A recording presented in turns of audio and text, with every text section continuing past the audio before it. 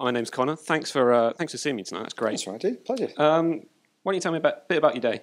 Just to start About off. my day, I woke up in my own bed, which is rare at the moment because I've been on tour for maybe 3 months so far. But this is one of them because it's the London show tonight. So woke up in my own bed, and we've got Tessa over, who I just played so long with.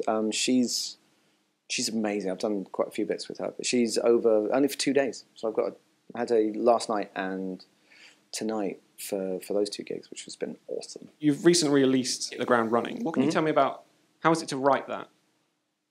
What went into that? It was quite intense, but in like a really nice way. I think it's the first album that we've done without any A&R because it's an independent release.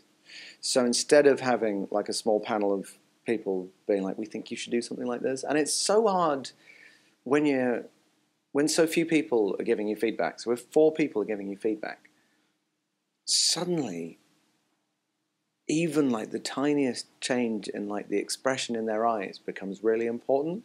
So if you're playing a track to them and they just look like they drift off halfway through, you're like, you don't like it anymore. And that had kind of put me off things in the past, and also just their actual kind of feedback as well. And so not having that, I was just able to kind of really follow my own ideas to the very end. And I think a lot of stuff that has turned out to be other people's favourite stuff on this record is stuff that wouldn't have been on there because the demos made no sense. But I kind of knew where they were going. So it was that thing of kind of knowing the process and knowing that I'm like, I know this sounds stupid now, but it will be good in like 2 weeks.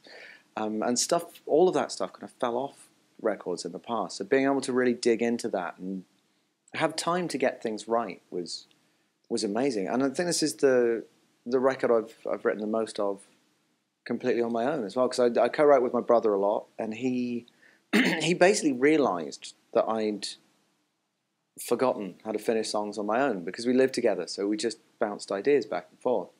And I took something to him at the very beginning of the process, and he just said no. And I was really angry for a little bit. I was like, dude, I need you to help. I'm on a very tight deadline here. So would you say this is a lot closer to what you envisaged it to be at the start? The sound of this record, because I produced 90% of it as well. There's 3 tracks that Troy Miller did, and there's additional production on 1 track from Dan Day, who's part of Slang, which is awesome. Well, check it out.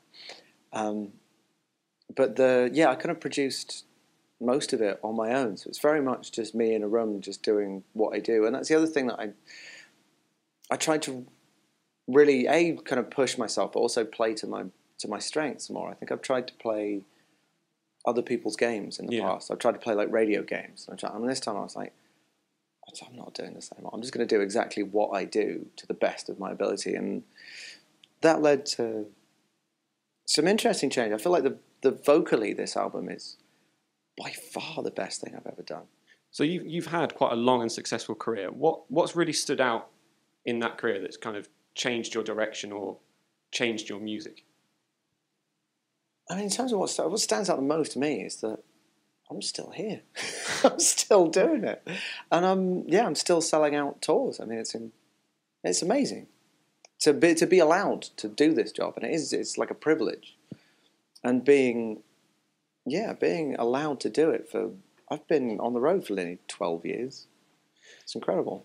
So you've been called in the media a kind soul, instantly likable, and something of a marvel, all of which I agree with. I am a bastard. But how would you describe yourself? I have absolutely no idea. I don't really do anything but work. I'm pretty much just a kind of music touring machine. I'm a dad. That takes up a huge amount of kind of brain space because obviously that changes everything instantly. I've got a 6-year-old son, so that's quite a defining kind of thing in my brain as to kind of who I am now. How are you finding touring while having a family? It's harder, but also it's a complete necessity because it's basically it's like if you like food and you like toys, then you have to be okay with me touring. So there's something I quite like is that you starred in the West End production of American Idiot. Yeah, that was a curveball that I threw myself. What was it like being in the West End? Is that something you consider doing again? If the right part comes up, I mean, that was kind of perfect. It was like the perfect stepping stone. Because I was thinking, because I was acting before I was doing music. I did quite a lot of Shakespeare as a child, bizarrely. And I was kind of came from that into music. And then something just switched as I started getting a bit older. I was like, if I don't try and do this now, I'm just never going to do it. And it'll be like this kind of unexplored door. So I decided to kind of start looking into it. And then as soon as I even started looking into it, a really old friend got back in touch. Weirdly enough, we were in my kind of first band together, and we were essentially a Green Day covers band. And he rang me saying he's in the Green Day musical, and they need someone to play a character called Johnny, who's a Californian heroin addict, tries to kill himself, like really quite a brutal part, but he plays guitar and sings, and he was like, would you be up for doing it? So that's quite a serious role. What would you say the difference is between the musical stage and the theatrical stage? Main difference is that if you're acting, if you're playing a character, then the audience doesn't exist. So that is the biggest difference, because my shows are massively interactive. Like, it's very much me and the crowd working together to make something beautiful. That's the plan. Actually, this tour particularly, I've had the crowd doing like up to 3 separate parts, and then I've been harmonizing. I've got another part that kind of weaves through all of them, so I'm harmonizing with the whole crowd who are all doing different things, and it's so much fun. And that obviously you can't do if they don't exist. I think that makes her a really good stage presence. What would you say is your favourite crowd interaction that you've had on any tour? I mean, I love being heckled. I really do. I find it's what makes the shows different from each other is what the crowd give me to work with. Yeah. And yeah, I've had some spectacular things shouted at me in the past, from like bizarre song requests, which I've tried to do. Like, I played the Baywatch theme tune because someone shouted it. I was like, Joe, that's a great theme tune. Let's have a go at that.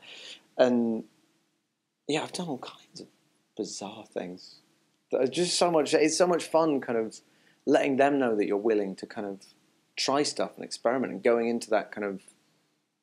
I mean, it's not jazz, because musically it's not jazz at all. But in terms of that kind of doing things on the fly and massively improvising, I think people feel in a way that it's not even something they can describe, but it's just the fact that they can tell that I'm making stuff up. I mean, I did a thing where quite near the end of the set, I was like, what haven't I played that you wanted to hear tonight? And they all shout out different songs. And I'd be like, okay, what's that? That was Gone in the Morning. That was that song. That was that. And I was like, okay, hang on. Some of those are in the same tuning.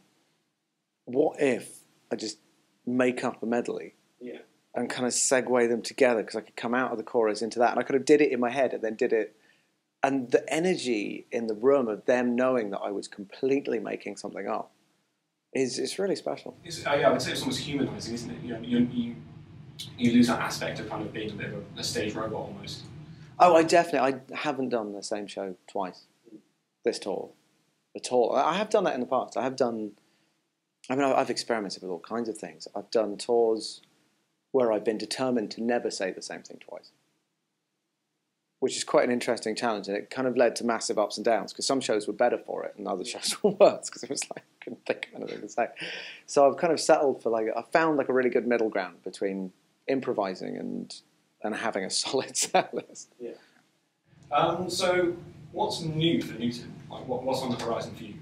There's all kinds of things. I did a bunch of kind of written to spec tracks for a film that's coming out relatively soon. I can't tell you what it is or when it is, because I'm not allowed.